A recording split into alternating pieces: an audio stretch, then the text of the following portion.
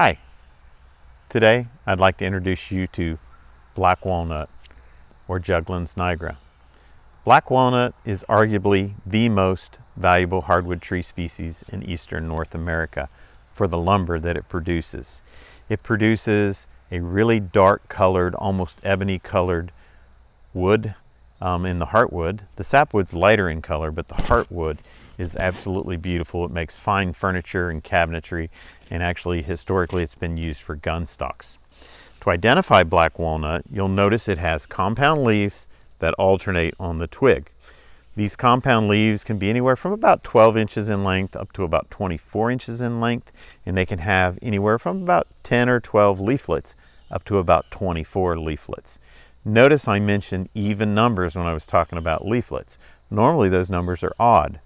The reason for that is the terminal bud is usually missing on black walnut, and that's also a good ID characteristic to separate it from other compound leaf trees and even its cousin, the white walnut or butternut.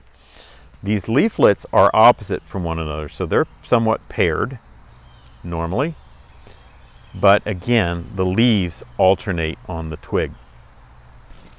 If you crush these leaves, they've also got a really strong odor that's really unique for walnut.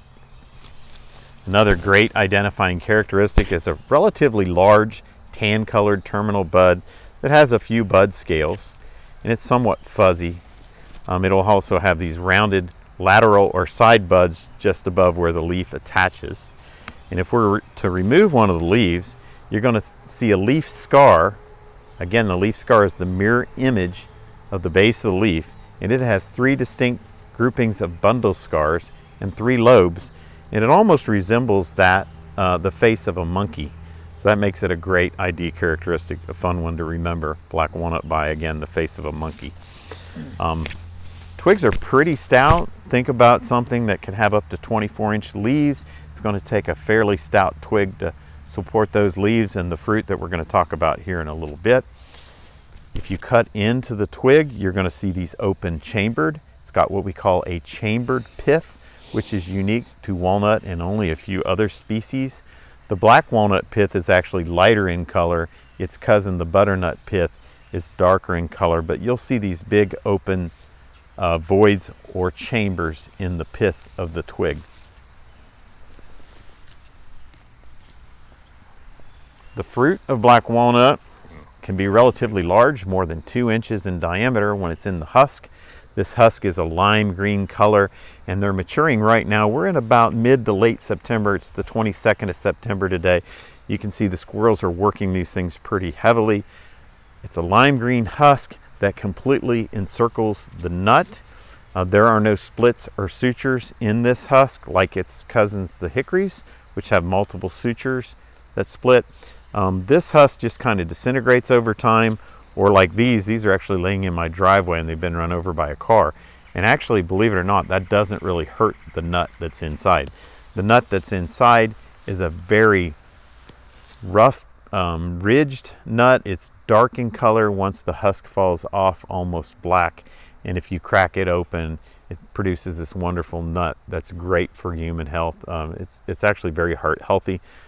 Not many species of wildlife can actually benefit from walnut fruit because its nut is so hard that it takes something like a squirrel with those big teeth or other rodents to be able to break through that nut to be able to get to the fruit that's inside, the meat that's inside. I've also heard that turkeys can actually eat the whole nut and grind it up with their gizzard and get the nut from that as well, but it looks like it'd be hard to get that down the throat. Another great ID characteristic is this bark. It's usually dark colored. It's somewhat interlacing, and if you were to break just a little bit of the bark off, you're going to see a chocolate brown color just under the bark surface. Black walnut typically grows in floodplains, and it does quite well anywhere where you've got a deep, well-drained soil like a silt loam, and that's where you're going to get that big taproot development where this tree can actually produce or grow at its best. It likes or grows best in fairly light conditions. It doesn't grow in total shade, but if it's growing with enough competition, it does a really nice job of pruning itself up and losing these lower limbs, making nice clear lumber down there. And again, we mentioned how valuable the lumber is of black walnut. Historically, the lumber of black walnut is higher price per board foot than almost any species we can find out there. And if you're fortunate enough to grow walnut trees that produce veneer, the value can be very, very high. Again, this is black walnut, Juglans nigra. And again, take the time to spend at least part of your day in the woods.